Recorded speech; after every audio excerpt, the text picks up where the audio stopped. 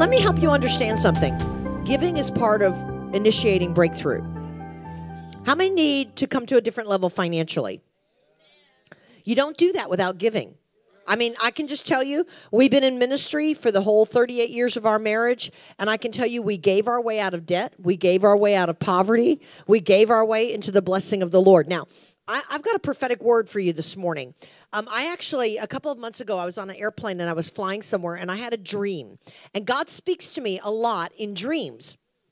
And so in this dream, the Spirit of the Lord came and said to me, tell my people I'm bringing them into a time called crazy increase. Crazy, and just say it, crazy increase, because it feels so good just to say it. And then I had this whole dream. Everything that I'm going to tell you right now, I dreamed from the Lord. And the Lord began to take me to Genesis chapter 26, verse 12, which many of you may know. But there was a famine in the land that Isaac was living in Genesis 26. And it says that in verse 12, it says, Isaac sowed in the land in the time of famine. Let me just stop and just say, that makes no sense at all. You know, when there's no rain and there's famine in the land, it does not make any sense to take your seed and put it in the ground. Does it? Does that make sense? Okay. But he put his seed in the ground in the time of famine, and it says, and he reaped 100-fold. Everybody say 100-fold. In the same year. In the same year. And then it says, the man began to prosper. How many of you are believing that God's going to cause you to begin to prosper? The man began to prosper, and he continued prospering. How many want to continue prospering? Until he became very prosperous. How many are shooting for the very prosperous? Okay? How many understand? How many get it that it's really not about the money? It's about the resources to do and obey the will of God. I talk to so many people that go, yeah, I'm going to do what God said as soon as ... something financial. How many of you feel like you've been in this kind of stuck position because you feel like God has said something to you, but you don't have the money to do what God said? Let's just be honest. Let me just say this. Everybody that's hand is up, God is so happy with you. You know why? Because you should always have a bigger vision than what's in your bank account. You should always have something that's a greater vision than what you actually have in your hand. But guess what? The word provision, get this, means before the vision. So in other words, before God gave you that vision, he already had provision for the vision. We just have to access it. Well, how do we access it? We access it through sowing. Does that make sense? Yes, it makes perfect sense. In my dream, the Lord gave me Genesis 26:12, and then he said to me in my dream, he said, the people of God are reading that scripture wrong, and I knew I was. The Lord said, I did not say I would give you 100 times. He said, I would give you 100-fold. So let me help you to understand the difference between 100 times and 100-fold. If you sow $1, what is 100 times that dollar? Y'all are great mathematicians. $100. Excellent. If you sow $1 and receive 100-fold, let me help you understand how this works. Okay. Can I have this? Okay. This is your dollar. We're going to give more than $1, okay? You fold that in half once. That's 1 fold. How many do you have? You fold it in half again. That's 2 fold. How many do you have? 4. You fold it in half again. I'm not going to be able to do this to 100-fold. But how many do you have? 8. You fold it in half again. This is now 4-fold. Now what is this? 16. You fold it in half again. Now this is 5-fold. How many do you have? 32. If you continue that to 100 times, y'all ready for this number? I didn't even know this number existed. Okay, it means it is the number 1 nonillion. No, did anybody know there was a number? When you go home, ask Surrey to tell you what nonillion is. It's so funny. She'll go, nonillion, 1 0 0 0 0 0 0 0 0 0 0 0 0 0 0. It's so funny. You need to go home and do it. Listen to this number. 1 nonillion, 201 octillion, 64 septillion, 595 sextillion, 207 quintillion, 167 quadrillion, 685 trillion, 882 billion, 431,333,616. So we have thought 100 times. God says 100-fold. I think that's crazy increase. Crazy increase. So when I shared this one night, there was a man in the congregation, and he sowed a seed, and the next day he had been in litigation with a lien against a property, and he had a lien removed for $750,000 the next morning. He had been in that litigation for over a year. My husband and I sowed a seed, and I can tell you that we received 100-fold within a week, but I'm looking for the nonillion. How many of us get that we have been so limited in our minds? And the Lord confronted me and said, you know what, we got to start breaking off mindsets. And then I heard the Lord say that we're in a super bloom season. So here's the understanding of a super bloom. A super bloom happens out on deserts, okay? And this year, actually, in California, is actually a super bloom season. And out in the deserts, like in Arizona and all of that. And so what happens in a super bloom season is that seeds that have gone down into the ground out in the desert go down into the ground. And sometimes those seeds will sit there for 5, 10, even 15 years. It's the coolest thing. You can go look it up. Everything I'm telling you is scientific.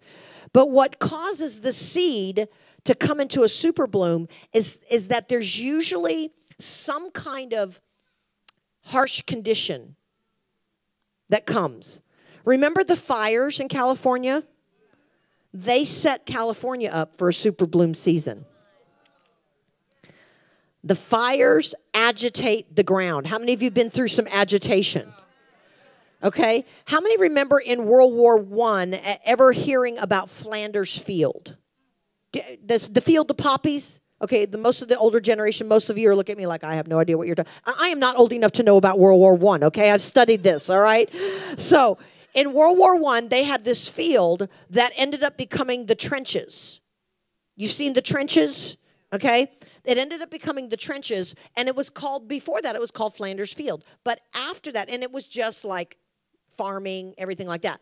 After World War I, after the troops were there, after the boots of the army, after the bloodshed, after the horror of war, after all of that, the next year,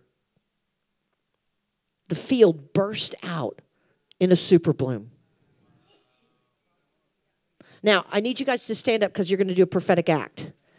You're going to start agitating. Come on, taking your feet and agitating. Just like in World War I, the soldiers' boots agitated the ground. Just like out in the desert, the fire and the drought and the flames and the hardship have agitated the ground. Come on, God wants to bring us into a time of supernatural increase, crazy increase. But sometimes we've got to recognize that there's an agitation of the ground where we've sowed seed. Now take this out of just the financial realm into the understanding of what God's doing prophetically. God is causing the prophetic words that have come over our life that have been in the ground, some of them for 5 years and 10 years and 15 years and 20 years. God is saying, I'm taking the harshness of this last season. I'm taking the challenge of this last season, and I'm agitating that seed. And the Lord says, I am decreeing over your life, over your family, over your health, over your finances. I am decreeing a super bloom season, declares the Lord. I think we need to shout to God, and we need to shout for that super bloom, and we need to rejoice for a time of crazy increase. Father, we bless this time of giving. I thank you, God, that we're grabbing hold of heaven today, and we're sowing seed that's going to spring forth this year, Father God, in 100-fold return in Jesus' name. I feel loved and received. My brown daughter. That's how she always signs her emails to me. My brown daughter. Amen. She met with Bishop Hamon one day, and she said something about being black, and he went, "Are you black?" Bishop, gotta love him. Bishop's 85 years old this year. He still travels about 200,000 miles a year. He says, "I'm going to live till I die." I think that's a great philosophy, isn't it? A great philosophy. I feel very welcome, very received in this region, and I want you to understand. I'm in and out. Every single week I'm on the road, and I turned to Tricia and I said, "There's something in this region that makes revelation flow very easily." Do y'all feel that? There's this openness in the spirit. There's times, I mean, when you carry the prophetic in you, you don't, let me just tell you, you don't always depend on somebody else there opening it up for you. You've got to carry it in you and have the capacity to walk in that breaker anointing yourself. But they've done so much of the work in breaking it open. So could I just honor the pastors, the Roselles right now. Father, we just honor Peter and Trish, Lord. Thank you so much for this couple. Their work and the Watchmen in this house, your work in the Spirit is evident. I can tell you that. It's very, very evident here in the Spirit. You can tell that this region has got some contending to do, but you can definitely tell that you guys have opened the atmosphere over this area. It's so interesting that I'm gonna preach out of Luke chapter 1 today. So I got a good word when you gave that word. So if you don't mind, open up your Bibles and turn to Luke chapter 1. When I walked in here this morning for prayer, there was a birthing, a travailing anointing that was happening. And I just want to point out, last night, if you weren't here last night, I shared that this region that you see over here on this map, the Pennsylvania, New York, New Jersey, represents the neck of the nation. And remember, it's the neck that turns the head. Okay? But what we also have to understand is that narrow place is also a gate, and that narrow place is also a birth canal. And so you're going to probably find yourself in seasons of birthing up in this region, probably more often than you're not birthing. Okay? I had 3 children in 3.5 years. I was exhausted, okay? 3 children in 3.5 years.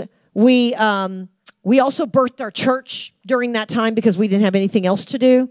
And we were birthing the prophetic movement, okay, at the same time. So in that period of time.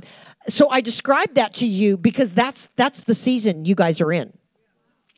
And I just believe that God's going to give you supernatural grace and supernatural strength to do multiple births at the same time. I know y'all are like exhausted with this word already, okay? But let me just tell you, I had a man that came up to me years later and he said, it is so good to see you doing everything you do in ministry. And I said, oh, well, thank you. And he goes, no, what I mean to say is I was around back in the early days when you had 3 little kids and a new church and a budding prophetic ministry, and you were the dance team and you were the worship team and you were the prophetic team and you were the setup team and the tear down team, and you did. And he said, I didn't think you were going to make it. I said, there were definitely days that I didn't think I was going to make it either, okay? So I want to talk to you a little bit about birthing, and that's why I've taken you to Luke chapter 1, because it's the story of Mary giving birth. It's the story of Elizabeth giving birth to John the Baptist, and Mary giving birth really to the Son of God. And I felt such an anointing on the prayer that I prayed this morning about harvest in this region. And I felt like the Lord said, if you'll contend for it, there's an initial tithe of the population. I don't even know what the population is, but that's millions of people, guys. 10% of the population. I believe that it'll go higher, but I believe that that's going to be, the tithe will be the mothers and fathers that will help to steward. You're praying right now to harvest the harvesters. Who's active in this region right now is not enough to steward the actual harvest. So right now I believe you need to be praying for the harvest of the harvesters. the mothers and the fathers and those that will make disciples of the coming massive harvest. Okay, so there's a harvesting of the harvesters that will need to be actively trained. And so if you're kind of sitting back in a church right now and you don't have a whole lot of responsibility, get ready, because there's getting ready to be an influx coming in, and it's going to be all hands on deck. Okay, when you give birth to multiple babies, I only ever gave birth one at a time, okay? But when you give birth to multiple babies, you need a lot of hands and you need a lot of help. And so I want you to have that image and understand that that's the season that you're coming into is a birthing season, because you're birthing that which is preparation for the harvest season that's up here. And so this region really is like a spiritual womb. Think about all the things that come out of New York. Think about all the things that come out of this region in a bad way. Okay, because see, what the enemy does is he comes in and he takes advantage of a womb. Upstate New York is a massive spiritual womb. So many demonic things have been birthed out of there. So many false moves, false prophetic, false apostolic. The whole Mormon thing, happened up there, and so much of spiritism happened up there. The occult, all of these are false apostolic and false prophetic. God is turning things around now. See, remember what the enemy decrees over a region, God initially decreed. Think of all the things, and I'm going to challenge you to start thinking about all the things, good or bad, that have birthed out of this region. And understand that this region is a womb. It's a womb for our nation. It's a womb for revival. It's a womb for harvest. And the individuals inside this room, you have a spiritual womb. And if you're prophetic, you begin to understand that our job as prophets is not just to prophesy, but it's to incubate. It's to carry in our spiritual womb that which needs to be birthed. Because, see, Mary carried something. She had destiny in her womb. She had something in her womb that could change the world, that would change the world. You have something in your spiritual womb, collectively, corporately, and individually, that has the capacity to change the world. Are there any world changers in here? Are there any people that imagine themselves as world changers? Well, let me just tell you a little bit of something. Bishop Hamon, my father-in-law, is really considered to be the father of the modern prophetic movement. And by the way, if you can't come and spend 3 months with us, which we'd really love to have you for 3 months, second week in September is a week-long training.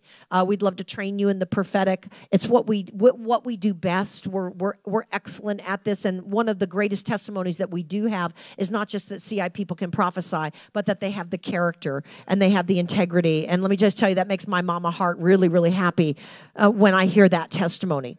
But Bishop Hamon came into the kingdom. Bishop Hamon was a hillbilly. There's just no nice way to say it, okay? He was a total, when Mom Hamon married him, she said, oh my God, I've married the Beverly Hillbillies, okay? Because when she went, she was from Washington State, and she was a farm girl. She was raised on the farm. But when she came to visit Bishop's family, they didn't even have an outhouse. Like, they had a trail into the woods, okay? They were the Beverly Hillbillies. They didn't have electricity. They still drew water from a well. They were from the hills of Oklahoma. That's where Bishop Hamon came from. And he was a hard-headed, stubborn. His dad was an alcoholic, would beat him with a 2x4, and he'd turn around and cuss him. And then his dad would beat him again, and he'd turn and cuss him. He was a hard-headed guy. Okay, his bus driver at school said that guy's either going to be a murderer or a preacher. Okay, so thank God he became a preacher. All right.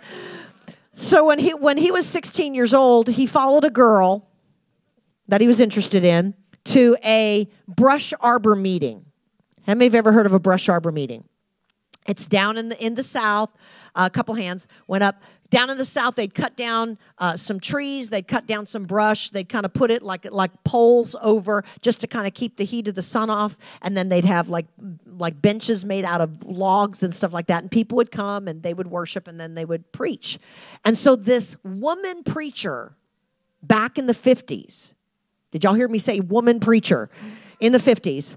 They would not let her in the churches. So you know what she did? She traveled from town to town on horseback and would do these brush arbor meetings because the churches wouldn't let her in. And she would go out and she would preach.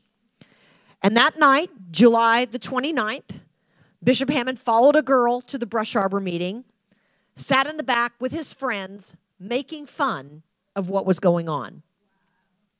And suddenly he heard the gospel preached. And that night, with tears streaming down his face, he gave his heart to Jesus, got baptized in the Holy Spirit, and his life was changed forever, and my life was changed forever, and Elizabeth's life was changed forever, and Josiah's life was then changed forever. Can you see what happened? See, that woman was actually carrying something that would change the world. Now, understand this. We don't remember her name, and she went on to the next town with only 2 converts out of those whole meetings. But she didn't realize that the one guy that got saved became the father of the modern prophetic movement. We don't understand what we carry. We don't understand the person that we pray for, that we give that word to. We don't understand that person that we might minister to, even in a grocery. We don't know who they grow up to be. We don't know who they go on in the kingdom to become. As a matter of fact, you know, I was not raised in church. I wasn't saved till I was 14. I have a real interesting testimony. My parents are from this region. My mom was from Pennsylvania. My dad's from New Jersey. And I come from a long, long, long line of unbelievers. I'm the first believer in my family. All my family line, I'm the first believer. And God put his hand on me and drew me to him from the time that I was very, very young. I didn't get saved till I was 14. I got filled with the Holy Spirit when I was 16. My parents thought it was just a phase I was going through. I'm still going through the phase, okay? I will tell you, since that time, my mom and dad have both gotten saved. I'm still believing for my brothers, but both my mom and dad have received the Lord.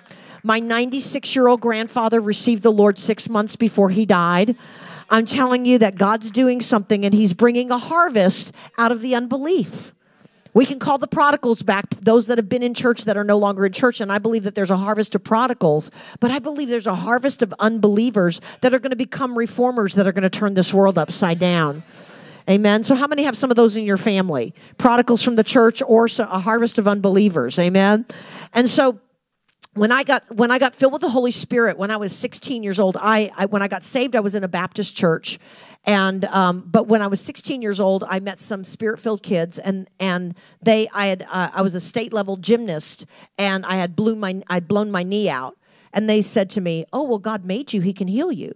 And I was like, "Oh yeah, well that makes sense." So they just prayed for me, and I got healed. Okay, so then I went home to tell my parents I didn't need the knee surgery that was scheduled. And my parents rolled their eyes, and they had this look on their face like, "Oh my God, my daughter is a religious fanatic." Okay. And I still went through knee surgery, and the final thing was the doctor says, "I don't know how I could have misdiagnosed you because there was nothing wrong with your knee." And it was just built up of testimonies to my parents. Well, at 16 years old, when I got filled with the Holy Spirit, I had a dream. I had a visitation from the Lord, actually. It wasn't a dream. But I was praying by myself in my room, and the Lord spoke to me in an audible voice, and that was my first encounter with anything about the voice of God or the prophetic. I got saved in a Baptist church. Do you remember me saying that? Okay, and they didn't believe this Baptist church did not believe in the move of the Holy Spirit. And so nobody had told me that God was still speaking today. So, number one, when I was on my knees praying in my room, it shocked me that God was speaking. I was like, "Whoa, what is that?" But then even more was what he said to me.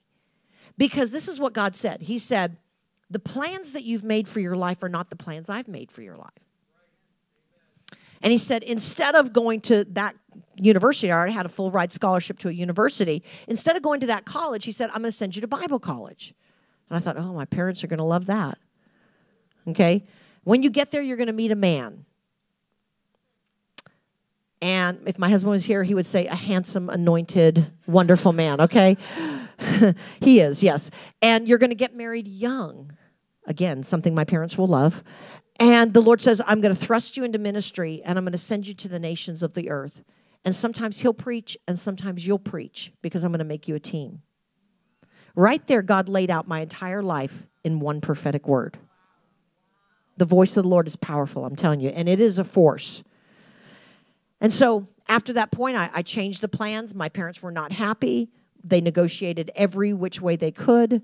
But I went to Bible college. I met my future husband the first day on Bible college campus. But let me back up for just a minute, because basically that prophetic word set the course for my life.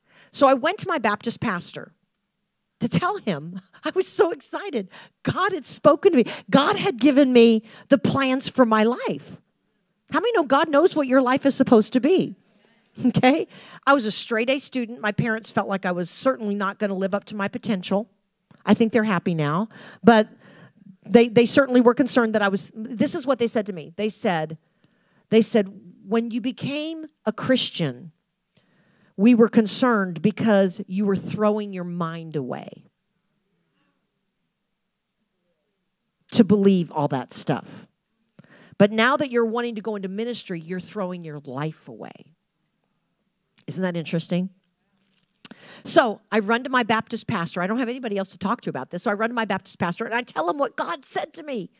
He drops his arm around my shoulder and he says, "Girlie, that was not God. Because women don't preach." And then a few days later, I was kindly asked not to come back to my church. Why am I telling you this story? Because there's a price to pay to follow God. Your price is going to look different than my price, and I'm telling you what I paid years and years and years ago. But let me just show you the faithfulness of God. God spoke to me. God gave me a word. How many of you have a word? How many of you have a word about your destiny, about your future, about things that God's spoken to you, about what your life is going to look like? I didn't have any paradigm for what God was saying to me. I'd never seen a woman preacher. I'd never seen a woman do much of anything in the church except play the piano and sing in the choir and maybe teach Sunday school, okay? But I want you to know that when he told me that and he dismissed me, it was probably one of the hardest things I'd ever gone through, one of the best things that could have happened to me. Okay? Because I didn't understand. But I went to another church about a week and a half after I was asked to leave the church. And I was visiting some church with my new Spirit-filled friends because my old friends were told they couldn't have anything to do with me. And they were told that to not even speak to me. So God has actually restored all those relationships, but I was completely cut off because they really believed that I was in a cult. They really did. They believed that I was in a cult. And so that was they came to my parents, my unbelieving parents, and told my parents I was in a cult. And so my parents wanted to restrict my church going. They'd already wanted to restrict it. Now they had an excuse to restrict it. But my parents had made this mistake in raising me, is that they had a philosophy of supporting the child's decision-making. They reiterated this over and over. You support the child's decision-making. And so I just said to Mom, you said that you would support my decision-making. So I kind of used their upbringing against them, okay? But anyways, I went to this church 2 weeks after I got thrown out of the Baptist church. And it was a charismatic, it was a hippie church. I call it the hippie church because the entire worship team looked like ZZ Top. Okay, they had beards that came all the way down here. They would fit in really good today. They all had holes in their jeans that weren't put there on purpose, okay? And none of them had shoes on, and they all rocked out on guitars, okay? It was like the ZZ Top church, okay? So the pastor was a drug dealer that had gotten saved and was preaching the gospel, and it was a wild crowd, okay? If my parents saw these people, they definitely would keep me from going to church, okay? But I came into that church, and at the end of worship, the pastor got up, and he pointed his finger at me, and I got my first prophetic word. And he said, the Lord told me to say to you, you'll preach the word, and signs will follow. Now, he didn't know what I'd just gone through, but I had my confirmation. I went to Bible college. I met my husband. We started pastoring a church 2 months after we got married. He was 21 and I was 19. I still think, God, what were you thinking? Okay. We did not know what we were doing. But we've been in ministry now 38 years, full-time ministry. And we've traveled to over 60 nations, and sometimes he preaches and sometimes I preach because we're a team. God, see how the voice of the Lord prepares a way for you? But let me tell you kind of a cool culmination to this whole thing. And I'm talking about we don't know the effect of what we might consider a little word that we give or a little prayer that we pray. So that man that gave me that word, his name is Eddie Brown, Pastor Eddie Brown. And last year, I was preaching in Columbia, Missouri, 40 years after that word. 40 years after that word. I'm preaching in Columbia, Missouri, 9:15 at night, when who walks through the back door but Eddie Brown? And I recognized him. I'd seen him a couple times like in the 40 years, and I recognized him immediately. And I stopped preaching, and I said, oh, my goodness, is that you, Pastor Eddie? And you know what he did? He was in on a cane. He was an older man. He comes in on a cane, and he lifts up his cane, and he says, preach the word, Jane. So he goes over, and he sits down, and I'm preaching, and I start thinking about this word he gave me. Preach the word, and signs will follow. Preach the word, and signs will follow. And so as soon as I wrapped up preaching, and I said, Brother Eddie, could you come up? Could I just prophesy to you? I got to prophesy to the guy that prophesied to me. And as I'm prophesying to him, the Lord starts saying, and the Lord says that I'm healing the circuitry that's in your brain. There's been some interruptions in the circuitry of your brain. And he must not have been around prophecy because he kept like talking to me the whole time I was prophesying. Have you ever been around people that like talk to you? They have like a running commentary. Oh yeah, God's talking about, and I'm just like, I'm trying to prophesy, okay? And he just kept talking. And so when I talk about the circuitry of your brain, he goes, yeah, I just had he said, I had 2 strokes 5 years ago. And as I'm prophesying and going, oh, okay, that's good. Okay. And the Lord would say, and I'm just kind of trying to stay in the flow here. And then I just kind of stopped and I said, you know, Brother Eddie, you gave me a word 40 years ago that said I would preach the word and signs would follow. I'm activating that word right now. I said, there's a miracle God wants to do in your body. I said, to restore what's been taken by this stroke. What is it? And he said, well, ever since I've had the stroke, he says, I've had no use or feeling in my left arm. It just hangs. There's nothing I can do about it. And so I said, I believe the word of the Lord. You know, we need to war with the prophetic word. Sometimes it's not even warring for ourselves. Sometimes it's taking that word and using it as a weapon, using it as a tool in the spirit. So I said, you know what? You gave me a word 40 years ago. I'll preach the word and signs will follow. I activate that right now. And I began to decree to him complete healing and restoration. And in front of God and everybody that night, within seconds, God completely regenerated his arm. So get this. He gave me a word that changed my life. 40 years later, he reaped from that word, and it changed his life. Look at the God. How you can't make this stuff up. So what you have to understand is that inside your spiritual womb is somebody else's destiny. And when you birth somebody else's destiny, you just never know when that destiny is going to turn around and be a blessing back to you, be a blessing to a nation, be a blessing to the kingdom of God. And so, I'm sorry, I just got stuck. I felt like I had to tell you that story this morning. And so I want to just read this a little bit from Luke chapter 1. Because I believe that this is the birthing season, and this is kind of the mentality that we've got to take on ourselves. Okay, it says in verse 26, in the 6th month, the angel Gabriel was sent by God to a city of Galilee named Nazareth. I believe that in this time, God's going to start sending angels in mass force to this area. You cannot do what God's called you to do here without angelic help. One of the best books I know on the subject right now is Angel Armies by Tim Sheets. I recommend it highly. We actually have a course at VLI Vision Leadership Institute that you could talk to Pastor Anna about, that he came and he taught it. But there's angelic interaction. It says that this angel Gabriel was sent by God to a city of Galilee named Nazareth to a virgin betrothed to a man whose name was Joseph of the house of David. The virgin's name was Mary. And having come in, the angel said to her, "Rejoice, highly favored one, the Lord is with you." Turn to your neighbor and say, "Rejoice, highly favored one, God is with you." Amen. And the angel said to her, "Blessed are you among women." But when she saw him, she was troubled at his saying and considered what manner of greeting this was. And the angel said to her, "Do not be afraid, Mary, for you have found favor with God."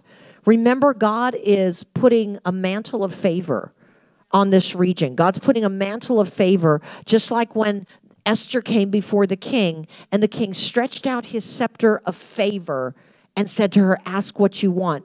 And she began to tell him her dilemma, like you've probably been telling God the dilemma of this region. And the king's response to her was, "Okay, Esther, you just go ahead and write your own decree. Write a new decree. Write it in the king's name. Seal it with the king's signet ring. Whatever you write, I'll seal it. And whatever I seal cannot be reversed." Some of you have been waiting on God. God's actually been waiting on you. His scepter is extended, and you're going, "But God, I need this." And he's going, "Okay, write the decree." Okay? "And behold, you'll conceive in your womb and bring forth a son, and shall call his name Jesus. He'll be great and be called the Son of the Highest. And the Lord God will give him the throne of his father David, and he'll reign over the house of Jacob forever. And of his kingdom there will be no end." And Mary said to the angel, "How can this be, since I don't even know a man?" Has God ever spoken something to you and you just go, "How in the world?" That's how I felt when God said, "You're going to go to the nations of the world and preach." I didn't even have a grid for that when God said it, but I believed it. Okay? And the angel said to her, "The Holy Spirit will come upon you, and the power of the highest will overshadow you." Come on, that's the overshadowing presence of God. We cannot do this without the overshadowing presence of God, the anointing of God, the glory of God, the mantle of glory that God wants to put over this region. It says, "Therefore, that Holy One who is to be born is called the Son of God." Now, indeed, Elizabeth, your relative, has also conceived a son in her old age. And this is now the 6th month for her who is called barren. Let me just say this. I believe that there's a movement that is getting ready to come on those that are of the older generation. You know, a lot of times when we pray for revival, we pray for the younger generation, and believe me, they need prayers. But how many know that there's a lot of people in their 70s and 80s in this place that still need Jesus? And I just heard the Lord say, "I'm going to do a multi-generational thing." It's not just going to be one generation and the upcoming generation. It's not just going to be fathers and children, but it's going to be multi-generations. God is a multi-generational God. He describes himself over and over as a multi-generational God, the God of Abraham, Isaac, and Jacob. And I believe you're going to see a multi-generational harvest. How many of you still have parents that need the Lord? Okay? How many still have brothers and sisters that are maybe in their 60s, 70s, or 80s?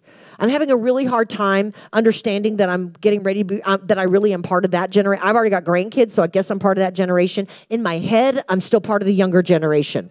Okay? So I like to say that I'm the oldest member of the younger generation. Okay? Okay? So I believe that there's gonna be a multi-generational harvest that's gonna come. And it says, this is now the 6th month for her who was called barren. There's a spirit of barrenness that's being broken off. When we talked about dry bones last night, that word dry bones is translated many times sterile, barren, and unproductive. There's a lot of things spiritually in this region that have been barren, sterile, and unproductive. But I believe that God is breaking barrenness off this region.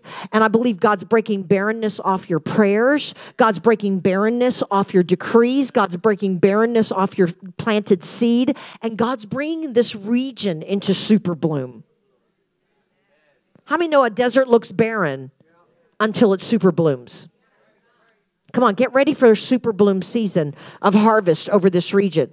Because then it says this, "For with God, nothing shall be impossible." I want you to say that with me. For with God, nothing shall be impossible. Let's declare that again over this region. For with God, nothing shall be impossible. Say it again. For with God, nothing shall be impossible. Father, every well of revival, every well of awakening, every well, Father God, on every college campus, Father God, every university that's gone in a wrong direction, God, there's still a well there that needs to be dug, and we declare the barrenness is coming off this region, and we declare that with God nothing shall be impossible.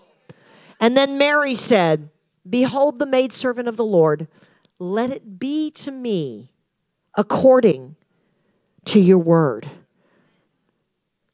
Church, we got to understand, God is going to say things over this region that's going to blow your minds. And you're going to say, how can this be? How can it be that God would give a phenomenal harvest out of an area of the country that's arguably housing some of the greatest wickedness? Can we just,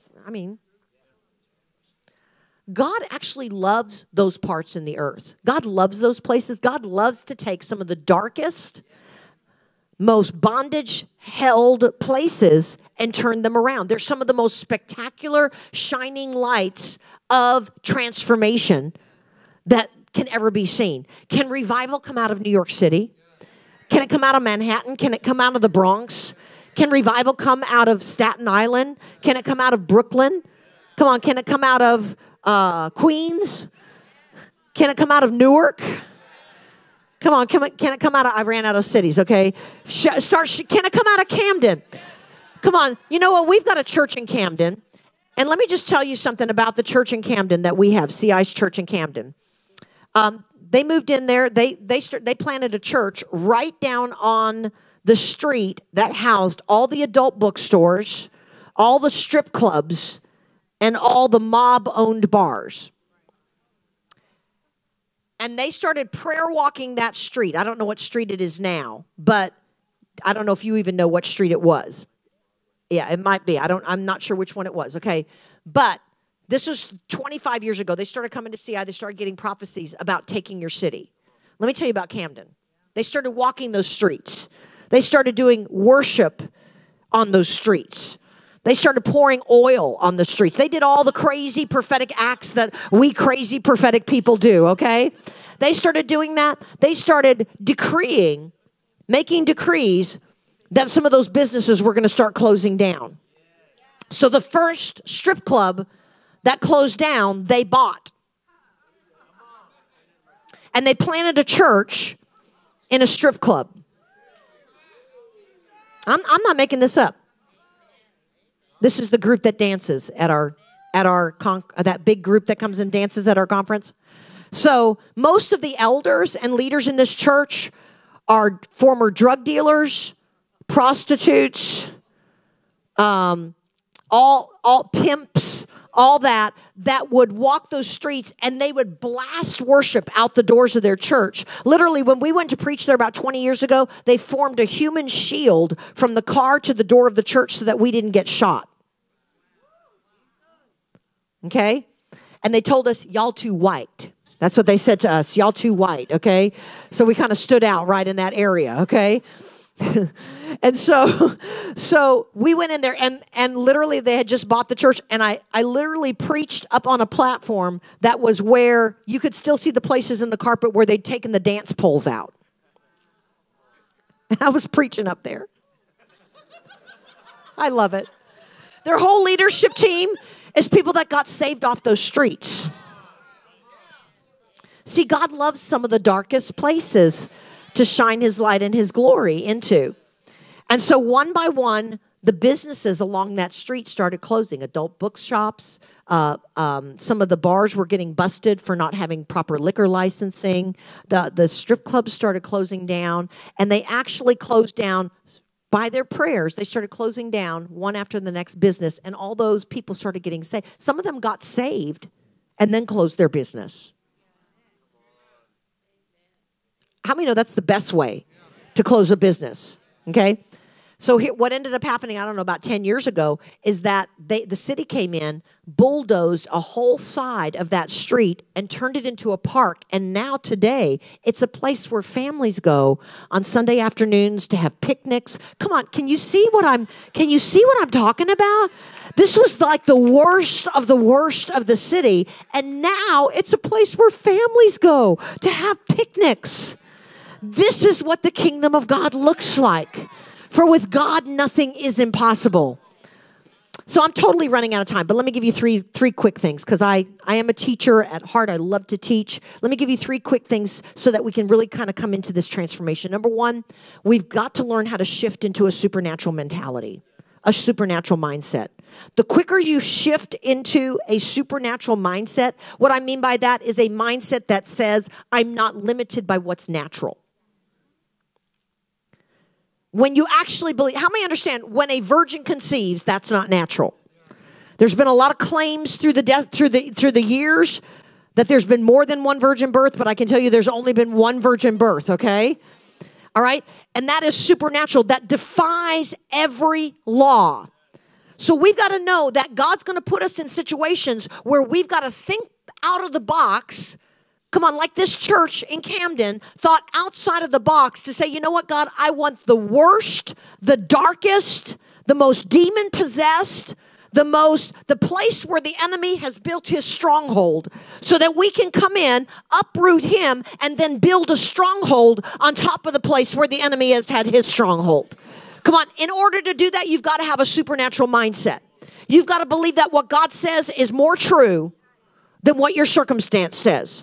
We've got to believe like Elisha, surrounded by the enemy, and he prayed for his servant. He said, Lord, I pray, open his eyes so that he may see. There are more that are with us than are with them. So when I start talking to you about a tithe harvest of harvesters coming out of the greater New York region, I just believe that if God, that's what God's saying, and that's what we're praying, then that's what God will do. It doesn't make sense. I'm telling you, there has not been one move that we've made in ministry that's ever made sense. Welcome to the supernatural walk. And we've got to understand the power that's in our decree.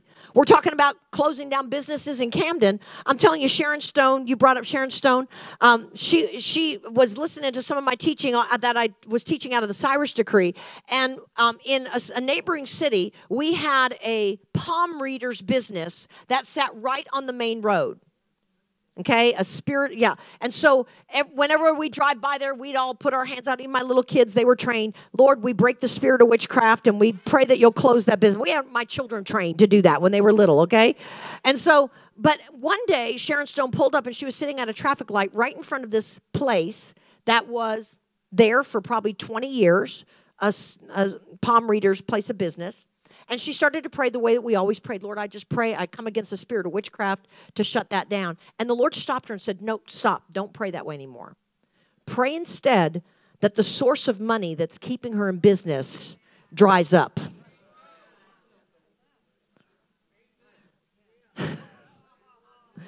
So that's what she did, just real quick, sitting at the light. Lord, I just pray that the source of money that's keeping that occult establishment in business dries up. And the light hadn't changed yet.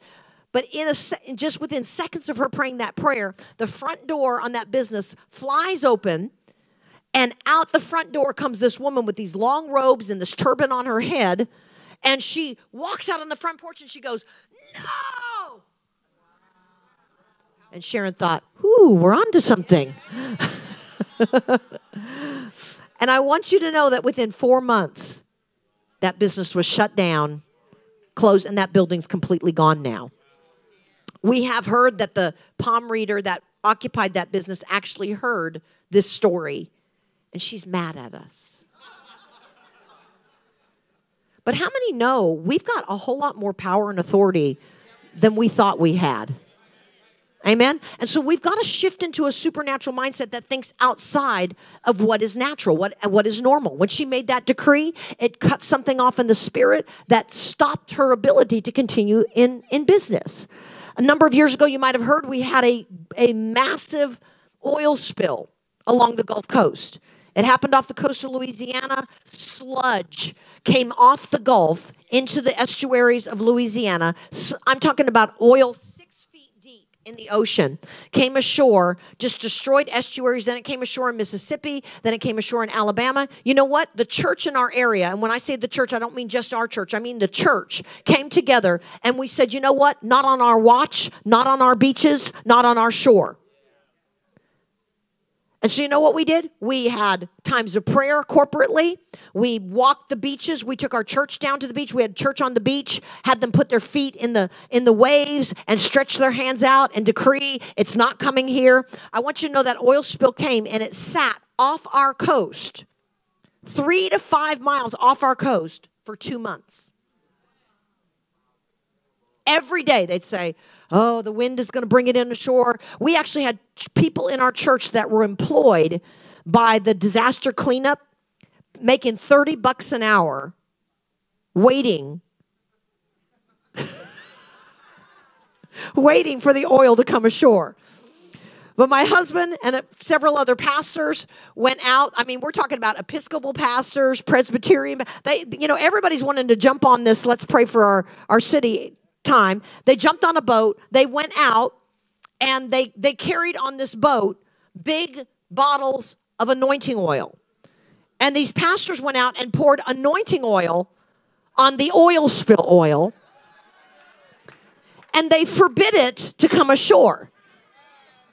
Now, if that sounds crazy to you, let me just say this. When Jesus said, I give you power to bind and to loose. Okay? And literally another translation says that to forbid and to allow. Whew, so what are we forbidding and what are we allowing? A lot of the things that we grieve over is just because we didn't know we had the power or the authority to forbid it. So we forbid the oil from coming onto our beaches. And it sat off the coast for 2 months. That's crazy. That's supernatural. And you could even hear the newscaster saying, it has almost been as if there is a force field that is keeping the oil from coming ashore. The scientists are baffled. They don't understand what's taking place. And then 1 week, you know what they start saying? We don't know what's happened to the oil spill. It's disappeared. You know when that happened? That happened after we took a big party barge full of about 150 people and 2 giant bags of rock salt. Rock salt. And we went out, remember how Elijah threw salt in the water and made a decree? We had 150 people on a boat. We're just crazy. We're crazy people like that, okay? Because we actually believe this kind of stuff works. And so we drove the boat out, and from the oldest grandma that I think was 106 at the time to the littlest 2-year-old that was old enough to speak, we had them taking handfuls and throwing it into the water and saying, making decrees. And I want you to know that oil never came ashore, and that oil completely disappeared. The scientists to this day are baffled, but I'll tell you what happened. With God, all things are possible. We've got to shift into a supernatural mindset. Number 2. I really do have to catch a plane. Okay, number 2 is that we got to get our hearts right. We've got to properly position our hearts. You know what's interesting? In Hebrew, the name Mary means bitter, obstinate, and rebellious. Anybody here named Mary? Sorry, Mary. No comments from the husband, okay? No comments from the husband.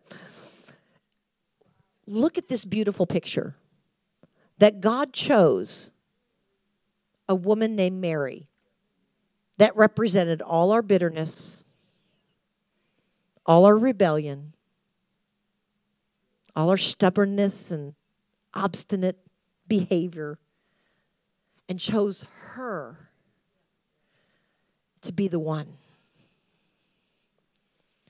A lot of times we think our past disqualifies us. When actually, if we'll position our hearts, it actually is what qualifies us.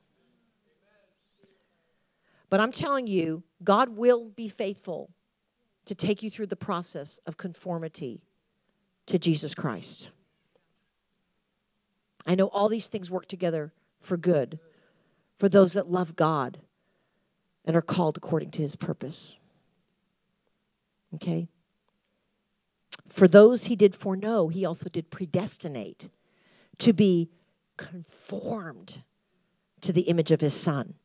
Your highest calling is to be conformed to the image of God's Son. And God does not mind taking you through earth-shaking processes to help shape you more into the image of Christ.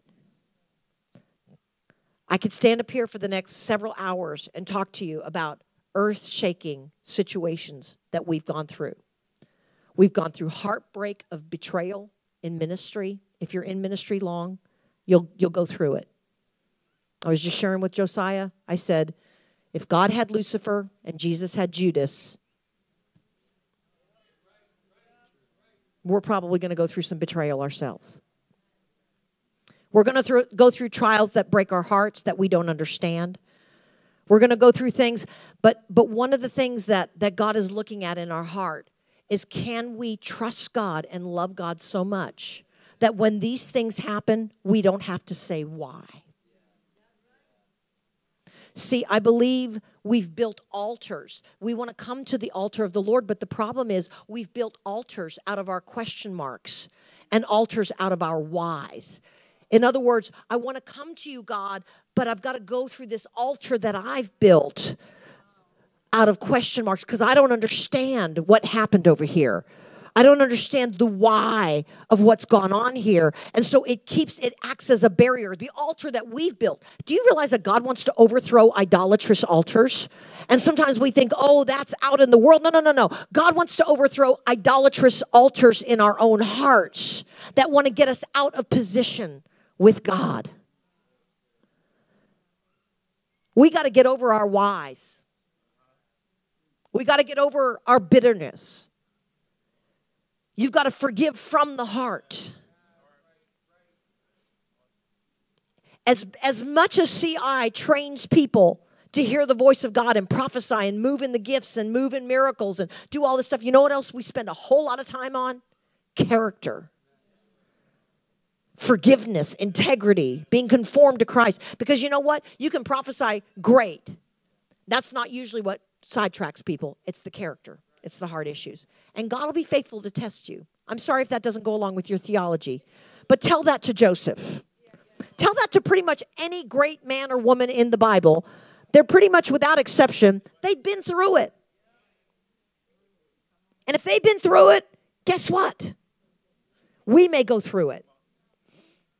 One of my most challenging times in my personal life was when I talked about my children earlier, but when we birthed our church in January of 1987, and in February, our son was born. We had two girls. We were excited. We were having a son. We didn't know back in those days. Younger generation doesn't understand this, but back in those days, we didn't actually know what we were going to have, okay? And so I had a very, very difficult pregnancy. I was on bed rest from 16 weeks.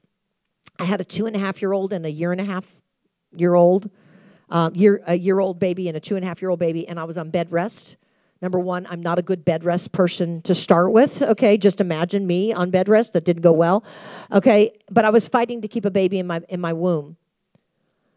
And I'd had multiple miscarriages, and I'd gotten over the grief of that, but now I'm getting ready to birth my child. And he came early, but he came with a major facial birth defect.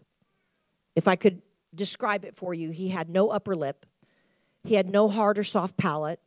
He had no ability to suck because there was no palate to suck against. The place where his front two teeth grew in a ball off the end of his nose. And when I first laid my eyes on him, I heard the voice of God. The second time I heard the audible voice of God. And the Lord said to me very loud that day, he said, Jane, this is not your fault, and you can handle this. And I want you to know at that moment, this amazing love burst into my heart for my son. And we knew we were going to have a long process. He ended up having 13 major reconstructive surgeries. 13, from the time he was 5 months old to the time he was 18. It was very, very difficult. Difficult for him, difficult for me. But in that first month, the biggest challenge was I couldn't get him to eat. He had no sucking instinct. He had to learn how to chew milk out of a bottle. And they would put a plastic like prosthesis in his mouth that would rub blisters so he would bleed the whole time he would eat. It would take me an hour to an hour and a half. Why am I telling you all this? Because it was hard. I mean, it was really hard. It would take me an hour to an hour and a half to get him to take an ounce of formula, and then he'd spit it up, and I'd have to start again. Oh, did I mention that he also was born without the flap in the back of his throat that differentiated between things going into his stomach versus going into his lungs? So while I was feeding him, he would drown. And I kept hearing the Lord say, you can handle this. We love the glorious words, don't we? That talk to us all about the great times. But I'm telling you, it's those words that connect with our heart, that carry us through the times that are challenging, because you will go through times that are challenging. I'm an optimist. I've always been a very positive, optimistic person. But you go through hard times. And God said to me, you can handle this. Well, I'll tell you, my son got smaller and smaller. He was 7 pounds, 12 ounces a month early. Thank God he was a month early, okay? But by the time he was 3 weeks old, he weighed less than 6 pounds. He was 5 pounds, 12 ounces. My baby was getting smaller and smaller. They were going to hospitalize him. They were going to put a feeding tube in. And I kept telling the Lord, God, you said I can handle this. And I just kept drawing on the grace of God. And people would come up to me and they'd say, I see that you're smiling on the outside, but you're dying on the inside. And I was like, no, I have this amazing grace, this amazing joy. I have this thing that God's put in me because God said I could handle this. But I'll tell you, over time, I got tired. And about 3.5 weeks along, my son's getting smaller. It's 3 o'clock in the morning. I've just taken time to feed him. And it took me over an hour to get just an ounce or two down him. And he spits it all up. And I realize I've got to start again. And I'm sitting in my living room and I start to just cry. And I said to the Lord, God, you said I could handle this. But I can't handle this. This is too hard. This is too hard. And I'm crying and I'm being pitiful. And I hear the voice of the Lord again. Let me tell you, I don't go around hearing the audible voice of God, but I'm telling you the times that I did. In my living room that night, I heard the Lord speak to me. In my grief, in my sorrow, in my difficulty. And here's what the Lord said to me. Stop it, Jane. What?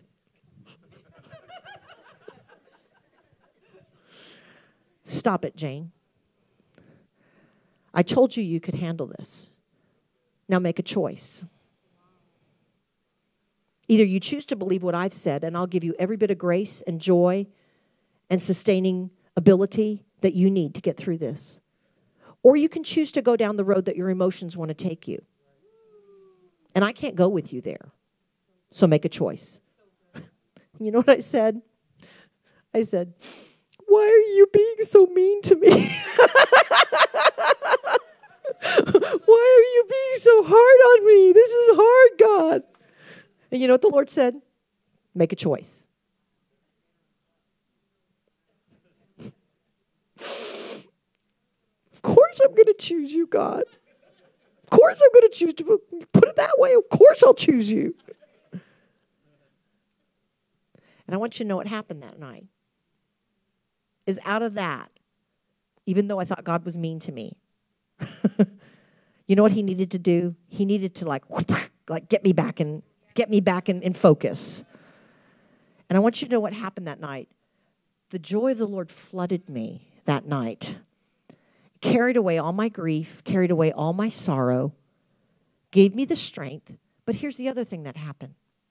My son began to eat that night. Began to keep his food down that night. Began to grow and grow and grow. And he ate and he ate and he grew and he grew. And he's a 32-year-old man today, and he still eats out of my refrigerator, okay? He eats and he eats, okay? I just want you to understand, it was about my destiny, but it was also about his destiny. And we can talk about glorious ministry, but let me tell you something. If I didn't choose right on that night, I may not be here right now, because our life is a series of choices.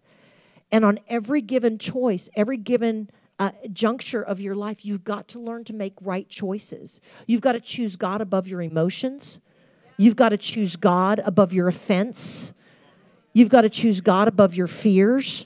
You've got to choose his way and his will for your life. You say, well, God hasn't spoken to me in an audible voice. Yes, he has. Read your Bibles. Pick up the word and read your Bibles. Sometimes when we get in a situation where we're hurting, we're waiting for a prophet to come and prophesy to us. And God's saying, I've given you the wealth of the treasure of my word. And I believe we've got to get back to the foundations and the grounding and the founding of the word. And then out of that, God has an avenue to come and speak to us and to come and connect with our hearts. If we're going to change a region, we got to start growing up. We got to start growing up and taking responsibility. We got to deal with our hearts. I can stand here and tell you story after story of people that have been in ministry, that have been great influencers in the kingdom of God, that are doing nothing for God today. Why? Because they let offense get into their heart. They got offended with people. They got offended with God. They got offended with the process. They checked out. They said, if this is the kind of God, I'm not going to serve. I'm just telling you, our God is good all the time. Even when God was being straight with me and seemingly mean or hard on me, what was he doing? He was forcing me to make a right choice. And I'm very black and white, so guess what God did? He gave me a black and white choice. Make a choice, Jane, that way or that way. God is good all the time, but we got to get our heart in position. Put your hand on your heart. Just pray in the Spirit for just a minute.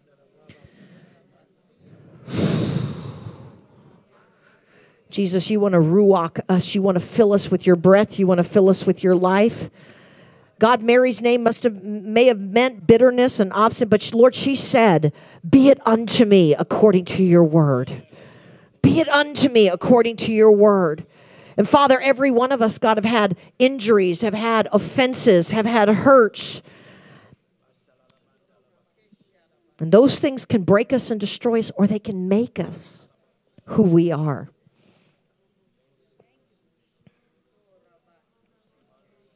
Just as you stay in this place of intercession, just let me just say to you, Dutch Sheets' brother Tim is an apostle. He's a church in Ohio.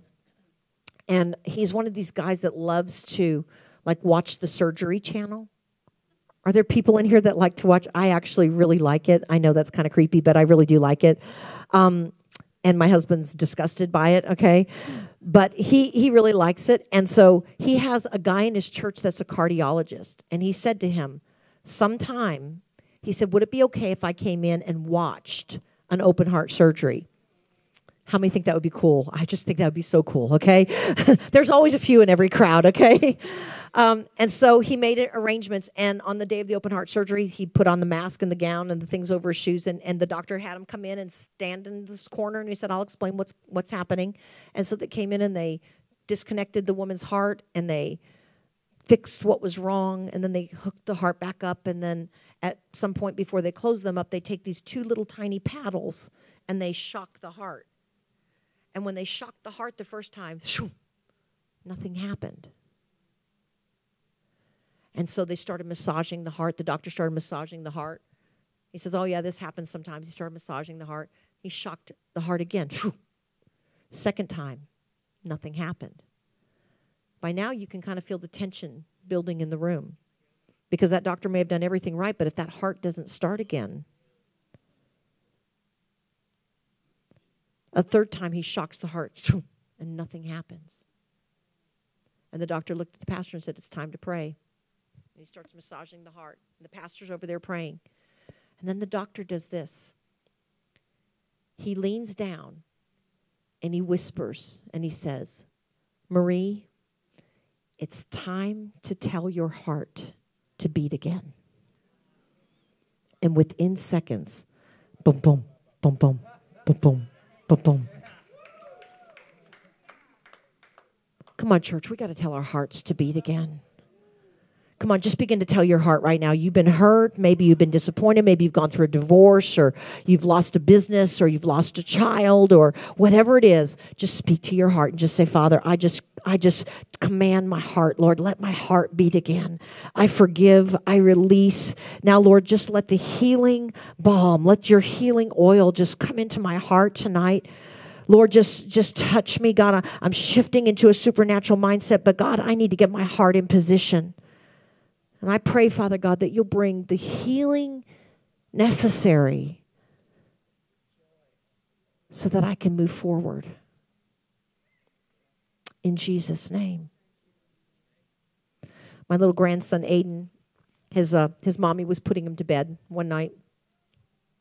She told him, Aiden, I'm going to go put your little brother to bed. I do not want to come out here and find you playing in the playroom with your toys. Do you understand? Yes, Mommy, I understand. He's 5. Do you understand, Aiden? Stay in your bed. Yes, Mommy, I understand. So she goes and she puts Lucas to bed, and 15 minutes later she comes out, and there's Aiden playing with his cars in the playroom. She says, Aiden, didn't I tell you to stay in your bed? Yes, Mommy. Didn't I tell you I don't want you to come play in the playroom? Yes, Mommy. She said, well, what happened? And he said, well, Mommy, my head told me to stay in bed, but my heart told me to come play. How many know Aiden still got a spanking, okay?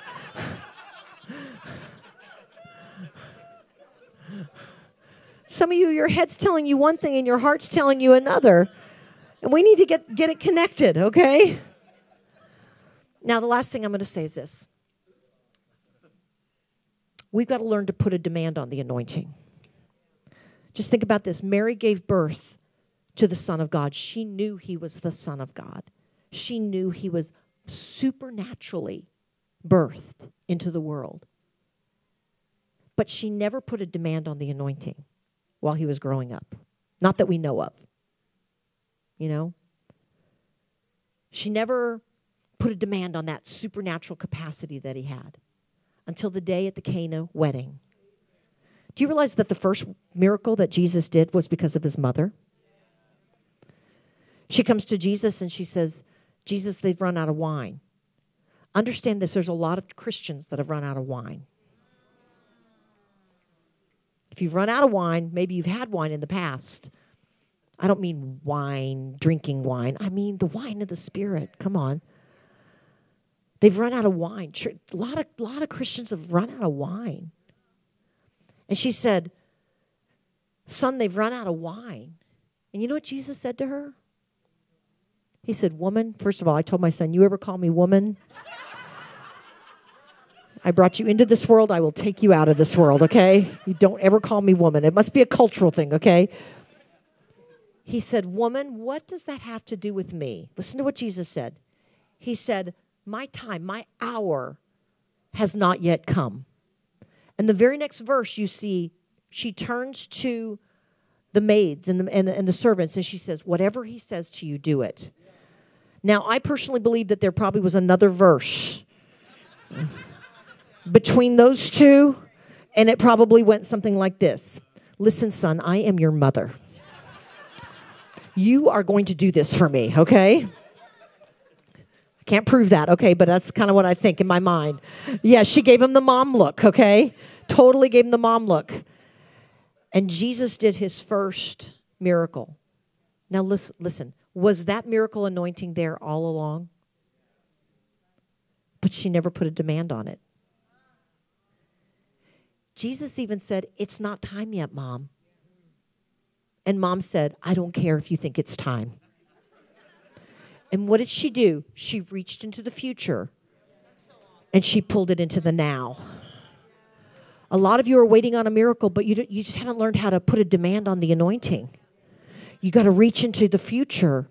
So the church has got to get delivered from a someday mentality, especially prophetic people.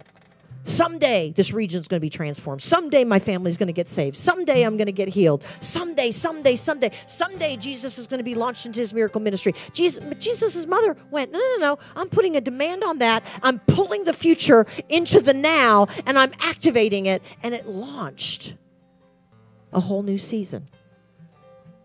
So I want you to stand up. You're going to put a demand on the anointing in each other. I think I have to go. Is that true? Okay. Can I finish this if I got time? Okay. So what we're going to do is we're going to put a demand on the anointing that's in one another. So here's what we're going to do this. We're going to do this I'm going to take you step-by-step instruction. I want everybody to find somebody to pair up with that's not your husband, your wife, your brother, your sister. You guys just pray better when you're not praying with family. Okay? Familiarity sometimes. Everybody find somebody to pair up with. And what we're going to do is we're going to activate Jonathan or John over here. I don't know which one of him. It's a funny story. Okay.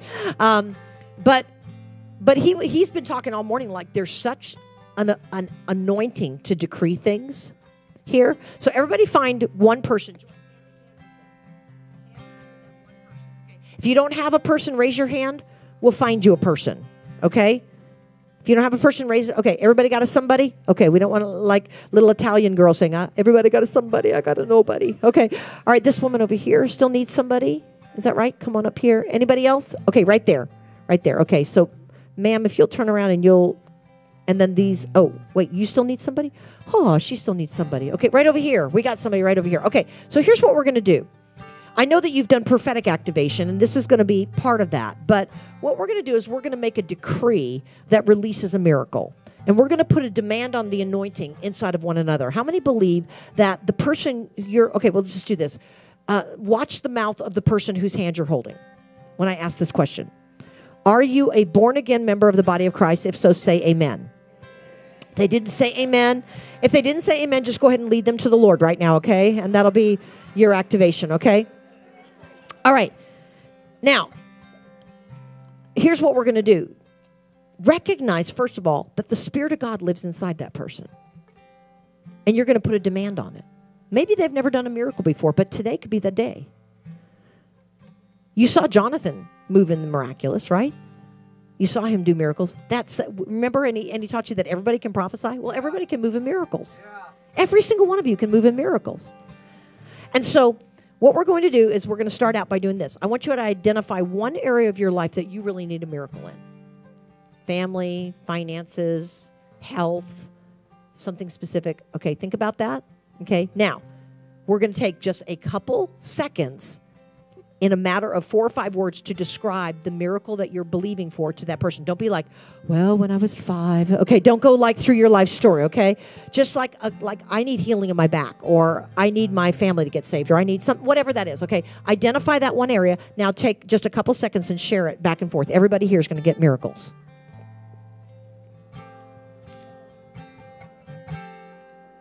Thank you, Jesus. Okay, one of you share, then the other person share. This is not the activation. This is not what we're doing. This is just giving you the clue to what we're doing. Okay. Shh. I learned that from my school teacher daughter-in-law. Shh. Okay. Everybody got it? Okay, so here's what we're going to do. We're going to take a moment and we're going to pray in tongues. Because it says when we pray in tongues, we activate our faith. Okay, and we activate the dunamis power of God, which is a miracle-working power. Then what we are going to do is we are not going to pray for each other. Do you know it doesn't say that Jesus prayed for the sick? No place does it say Jesus prayed for the sick. No place are we commanded to pray for this. Well, with the elders to pray for the sick, but it says we're to heal the sick. Okay? And Jesus never prayed, he made decrees. So we know that, right? So what we're going to do is we're going to make a decree. So in just a moment, we're going to release you. We're going to pray in the Spirit, and then we're going to release you, and you're going to decree. And this is what we're going to do. When John and Peter were walking by the gate, beautiful in Acts chapter 3, there was a lame man sitting by the road, and he was crying out for alms. And Peter said, basically, I don't have any money to give you, but what I've got to give you will change your life, right? But the first thing that Peter said is, look at me.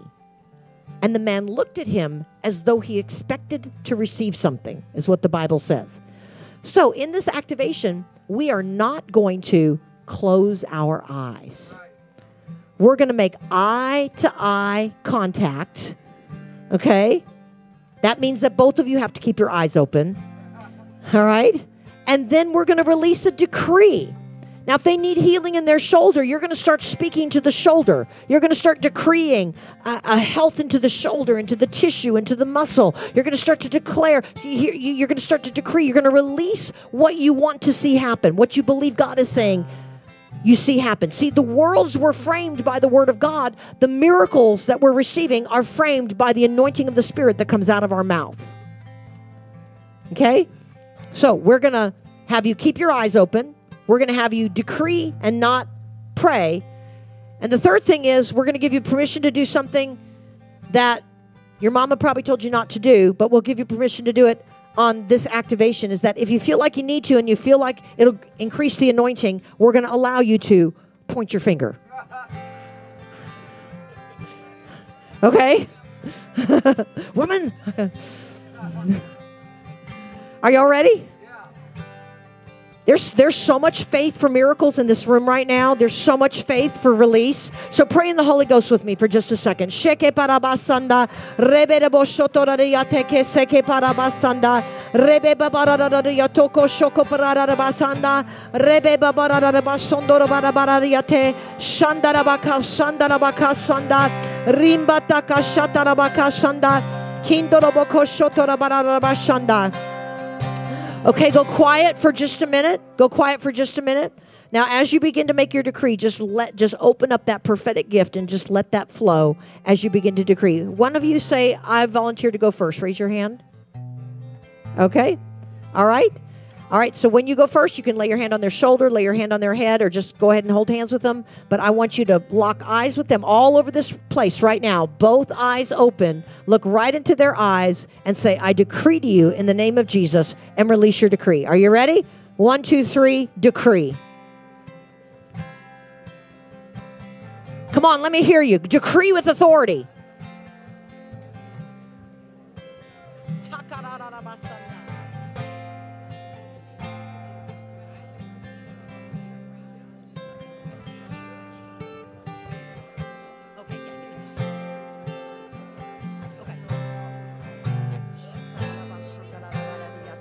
Keep your eyes open. Eyes open.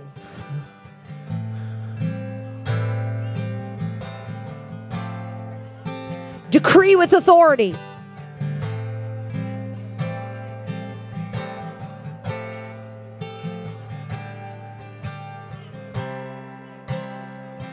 When one of you is done, the other person, go ahead and release a decree. Decree with all authority.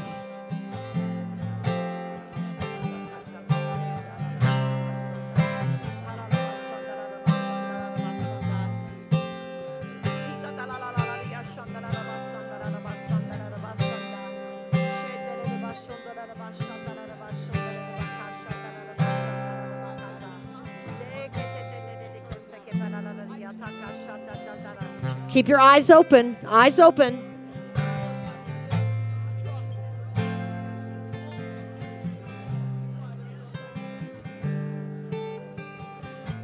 If the first person is still decreeing, go ahead and shift to let the second person decree. The first person is still going, make a shift.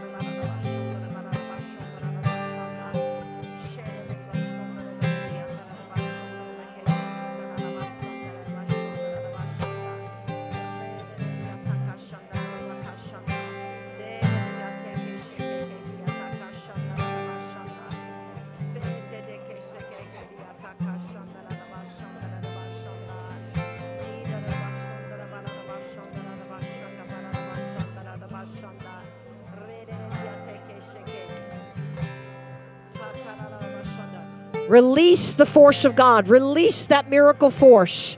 Release the decree of God. Release the spirit of breakthrough. There's breakthrough happening right now. There's bodies being healed. There's resources being released. There's divine connections that are coming. There's family members that are being delivered. Come on, there's miracles being set in motion by these decrees. Father, we just decree right now, Father God, Lord, that there's supernatural shift, a supernatural divine reversal, God, that you are making over our lives and over our hearts, Father God. We thank you for that right now, Lord, in Jesus' name.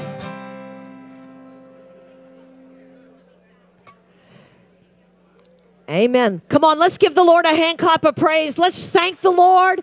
Father, we're so grateful. I want you to just say, Lord, I receive my miracle. God, I receive my breakthrough.